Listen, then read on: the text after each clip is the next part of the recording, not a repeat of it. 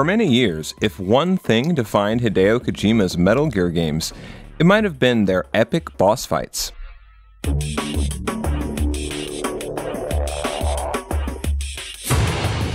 In this video essay, we'll discuss in broad terms how Kojima developed his signature boss design style, while taking a brief look at some of the better examples of Kojima's style throughout his career. With that, let's get started.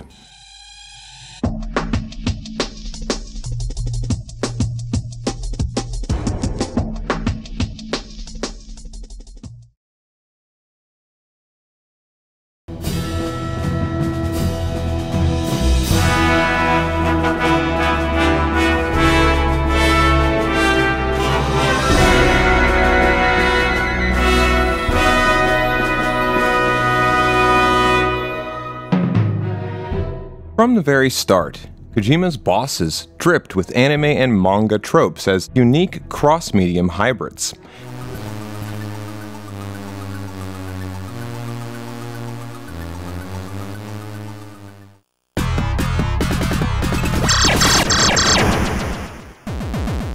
But even on the MSX2 platform where Kojima got his start, this designer was trying to find ways of making the traditional boss battle more open-ended.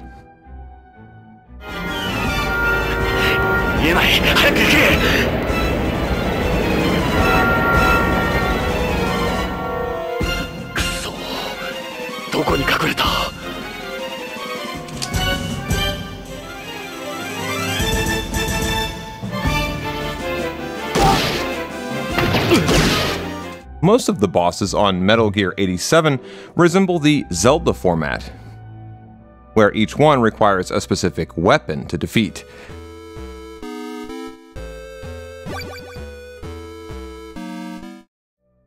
As a platform for gaming, the MSX severely limited Metal Gear from easily competing with other world-class action titles.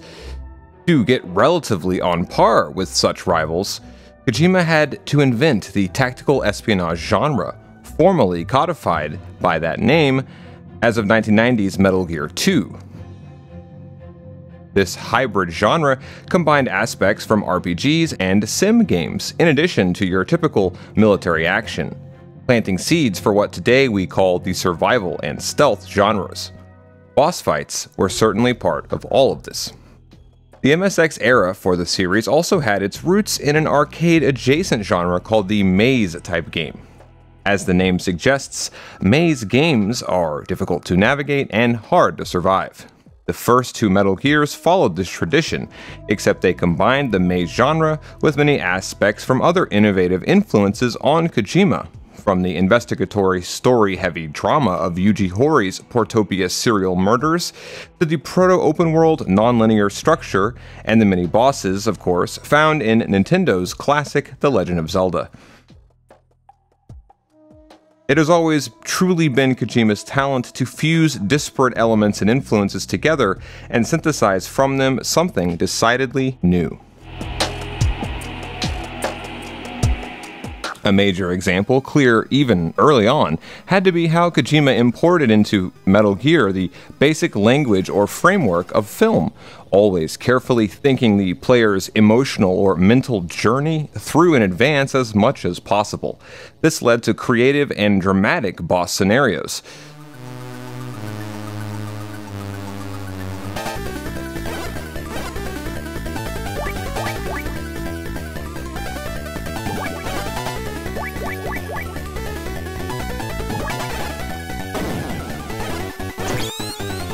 Suddenly, Snake found himself face to face with a giant bulldozer, for example, or having to carefully pick and choose our shots lest we harm one of the terrorists' hostages.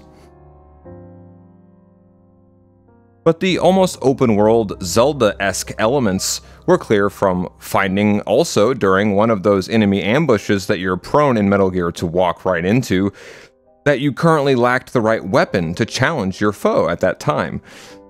You'd have to double back, find the right weapon, and then return. The MSX era saw a ton of backtracking, as was more the norm in the late 80s and early 90s. Bosses were already well utilized as a welcome way to break up some of that maze maneuvering and stealth.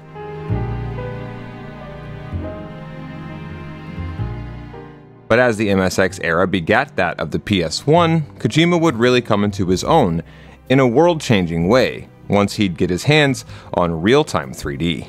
It was with Metal Gear Solid in 1998 that this series first arguably emerged as truly one of the all-time greats for bosses generally, from the characters to the battle designs. The first 3D Metal Gear on the PS1 was created in the same tradition as the earlier titles on the MSX to emphasize humanist themes, and in particular to humanize the enemy. Confrontations with the enemy are always meant in a stealth game like Metal Gear to be avoided, right? While the bosses have always worked as a kind of break from sneaking, like I said. But in MGS1, more often than not, boss fights became confrontations of a different sort. Ultimately, MGS1's bosses each served to reflect a separate aspect of our player character. Snake, how do you like me? What the? Do you like me? Hold me, Snake. What's wrong? Snake, Meryl's not herself. In them, more than against them, we come face to face with ourselves. MGS1 gave us a cast of boss characters that were nothing short of unforgettable, from the psychic Psycho Mantis, to the beautiful and deadly sharpshooter Sniper Wolf, to the towering shaman Vulcan Raven. This was boss writing and boss scenario design on a level that the industry frankly had never seen. Metal Gear Solid 2, meanwhile, which followed Metal Gear Solid 1 by 2001, took things even further, giving us bosses that really strained our suspension of disbelief in the best ways possible. Taking on a Harrier jet, a vampire who comes back from the dead and can walk on water, a beautiful blonde witch that bullets can never hit, and a rotund egg-headed man with his perfectly manicured fingers, Metal Gear Solid 2 was a smorgasbord of weirdos. And the weirdness, not only to the bosses but to the entire game, went a long way in making it a true classic. With Metal Gear Solid 2 Sons of Liberty, boss battles became more like miniature toy sets with a more satisfying variety of possible solutions or tactics to choose from at any given time. Since the original Metal Gears on the MSX, bosses have served important storytelling functions. Given how most of the original dialogue that had been written for Metal Gear 87, for example, had to be, for various reasons, scrapped or altered, apart from the main premise, bosses in Metal Gear 87 were really some of your only chances to directly come into contact with this unique game world. I don't just mean that bosses are the only time your adversaries are given a recognizable face. How they're designed, even back on the MSX, it already demonstrates Kojima's acute awareness of what things can only work and work best as video games. At this stage in the medium, the late 80s to early 90s, it's really all about motive. The devs have gotten us to play their game, okay. How do they get us to feel things about it? Bosses, as so-called bad guys, or simply antagonists, can stir up powerful responses. Why? Because unlike in any other medium, in video games, our player characters' fight against all enemies isn't some second-hand thing. There's no thinking it's purely metaphor. No, we literally fight our enemies in games like Metal Gear. It's this participation, this back and forth, really the same one that's at the heart of kids' games like hide and seek, that makes Kojima's tactical espionage genre so uniquely well suited for video games. Take for example an early boss, Shotmaker, from Metal Gear. Snake has to let the enemy capture him to make contact with the missing fellow Foxhound operative, Grey Fox. It's on your way out of the prison, as good as naked, that Snake gets ambushed for real, this time by Shotmaker. In a classic example of early Metal Gear's maze-like design, first you had to figure out where your gear's being hidden, and then how to free it before you could even consider taking on Shotmaker directly. The actual combat for Metal Gear on the MSX is of course uninspired compared to what bigger platforms of the era could do. But these almost adventure game, sim, and RPG elements that could be found to a small extent in Metal Gear 1 and to a much larger extent in the follow-up Metal Gear 2 Solid Snake all compensated greatly for these games' relative lack of platform prowess, with a surplus of ingenious creativity. As much as it could, MGS1 added light nonlinearity to boss fights, insofar as now almost never were players required only to tackle a fight one way. This corresponded with a larger shift in the medium as a whole, as the cryptic design idea meant to delay the inevitable solution by the player proved to be a lot less fun for the player on subsequent playthroughs once solved. That was pretty different to boss designs and puzzle designs that could find ways to still remain a challenge even once you had figured out the secret trick to them. But really, the defining contribution at the time by MGS1's bosses was that they didn't die. Not right away, anyway. And in something by that point having become a tradition, the final boss of the game was actually someone who had been very close to you all along. Metal Gear Solid 2 introduced greater sophistication when it came to differences among difficulties.